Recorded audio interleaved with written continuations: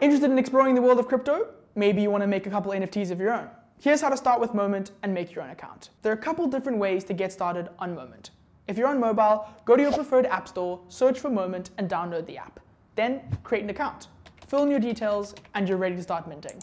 It's as simple as that. Maybe you prefer to use your desktop, or you don't have a phone because you think social media is rotting your brain. If this is the case, you're better than me.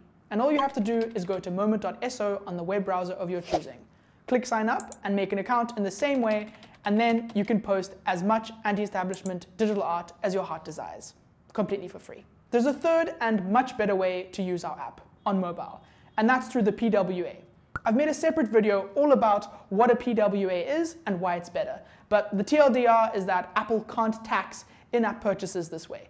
To use the PWA, all you have to do is go to app.momint.so and save the website to your home screen. On Safari, you do this by tapping the share button and then add to home screen. For Android and other browsers, wait for the add Momint to home screen prompt to pop up, or go to your settings and select install when you're on the site.